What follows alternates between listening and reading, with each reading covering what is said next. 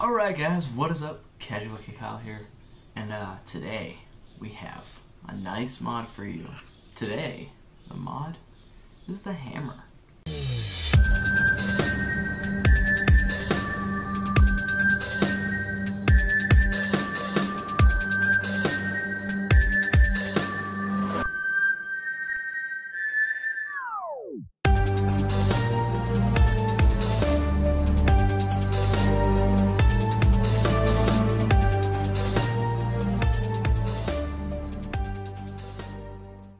Alright guys, so the hammer is this little tiny mod. It's a hammer by KATO.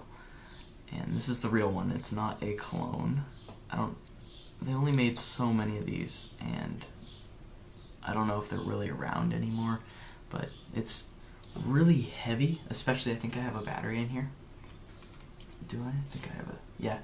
It only takes 18350s on the original one. Some of the clones had extension tubes, but the original hammers did not come with that. It's just... I didn't understand why they did that. But yeah, it's an 18350 device, just so you guys know. Some of these engravings in here, like this hammer right here, just looks really cool. And then they have what, like a hammer underneath, and they have 1277 as my serial number.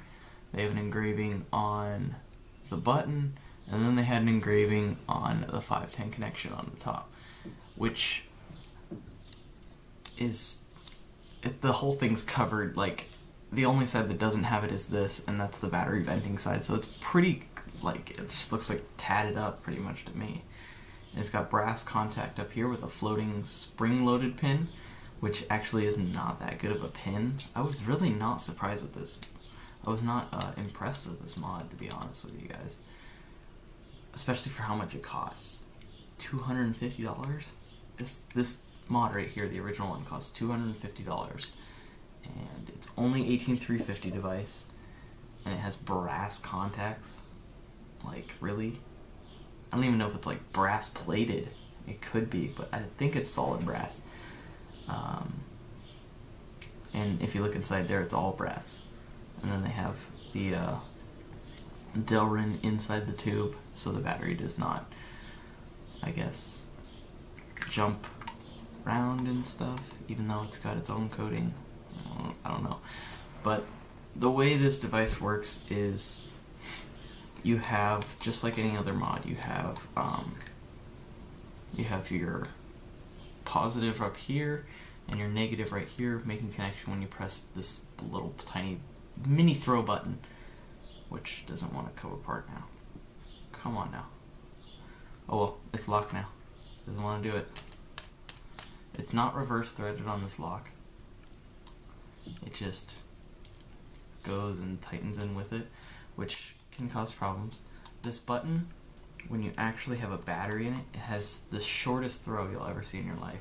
But what am I doing? We should go down below and see how well this thing is really made.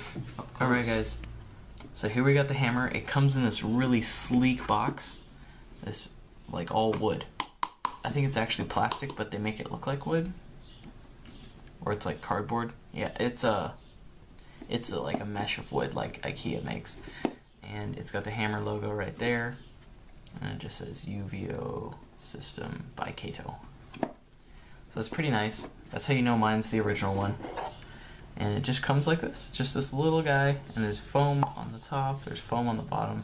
So when I got this thing, it had a wrap around it of like plastic, so that when you saw this box, it sits like just like maybe an inch up when the mod is in there, and it would just like squish down. Like it'd be up to here, and you just squish it down. It's good packaging. I do admire him on that. So here we got everything on here. You know what? Wait 1 second. I'm gonna put on my ceiling lights, and maybe that'll help with the up close. Maybe you could see the 510 a little better on that now. So yeah, it's got the brass floating spring-loaded pin, and they got these cool like ram, like goat-looking things in there, and then they got just just that logo, and then there's a locking switch right there. It's locked. Spin that ring again, and it's unlocked. When you pop a battery in, I'll show you how short this throw is. So I've been just using these little tiny 800 mAh 18350 batteries from eFest, and 800 mAh means they just don't last for shit, honestly. And I've been just popping a KATO on it because everything else just puts out really bad performance. The KATO is doable, and as you can see, it fired. There's a spring-loaded pin in here. As of now, it's working. I've had to take it apart before. This whole assembly right here, because this part, as you can see, is, look, you can see a little bit on the spring load. It comes back out. So there's a little tiny copper spring in there, and it makes it so this will always be all the way out and make connection with your brass tube right here so then when this comes, it completes the circuit. Whoop, off camera. When the button comes to hit it, it makes a complete circuit and you fire. But the spring had collapsed inside there pretty early on. You can barely hear it firing.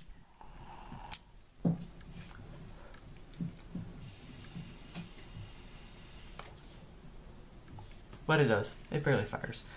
Yeah, I had problems with the spring of the button because it was a copper spring, which obviously copper is softer, so it was easier to collapse that spring. And it was a copper spring in here too, so it was easier for that to collapse. I didn't even do anything. It was just me putting on different addies for this to collapse, and then me just using this for this to collapse. And I really, really hated that it did that. I just disliked the fact that it did that. But the cool thing is when you set it down, it looks like a little pipe mod. And if you get a cool drip tip with the pipe drip tip, this thing would look pretty snazzy and you can vape like a sir. So we'll shoot back up, we'll see how well she vapes, and all that jazz. Alright guys, we're back, and we have the KATO on the hammer. We'll just see how she vapes. It's meh, just this little tiny cloud. I'm gonna turn off my fan real quick. That's unnecessary. And yeah, you can see it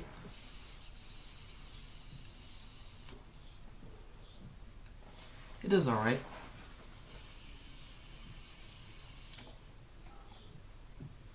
I just get barely any throat hit out of it. I just get just pretty crap vapor.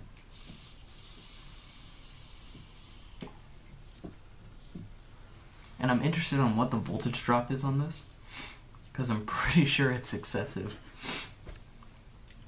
When I first got it, people were saying because of the design in here, inside here, because of this design, it actually was like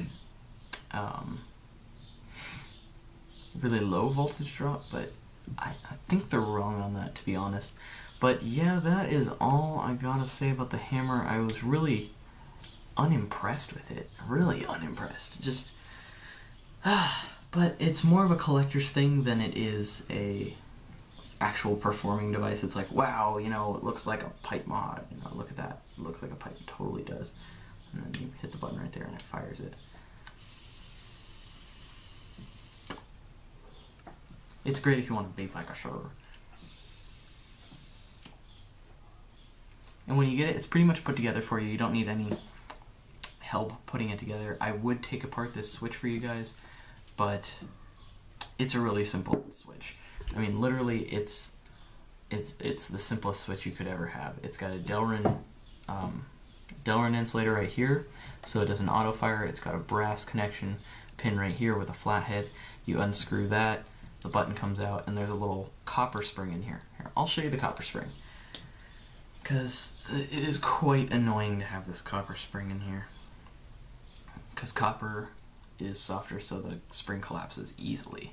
So as you can see, here's the little pin. I'm just doing this part off camera just to show you. And this is the little tiny copper spring. You can barely even see it, dude. and it's already starting to collapse on me again. So when that happens, I just pretty much, and if I extend it out too much, it's just bad news bears again, all over again. Like, it's so easy and so malleable. Look at this. Like, I could pull this straight if I wanted to, which is scary, and I don't want to do that. So I'm just gonna pop everything back where it's supposed to be. Okay, and then this goes in like so, hopefully. Alright, and that screws in. I hate screwing with this thing because it screws with me more than I screw with it, if you know what I mean, and it pisses me off all the time. Oh, another thing on this, if you have like a flat top battery like I do, you can actually pop it in the opposite way and it'll work just fine. Watch. You have an even shorter throw on the button.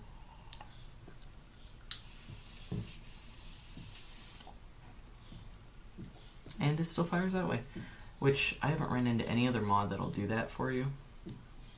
So yeah, but just to be safe, I would make the button the negative side, just purely for safety. And the throw, you don't want that short. I mean, look how short the throw is on this. This is the one thing I gotta give. That's it, just boom. It's like you're touching it, you just go. And I literally can put the weight of my finger on and it'll fire it. It's pretty amazing, and I do like that about it. If they would have put that button on a more practical mod, it would have been great. But that's all I got for the hammer. See you guys on the next review.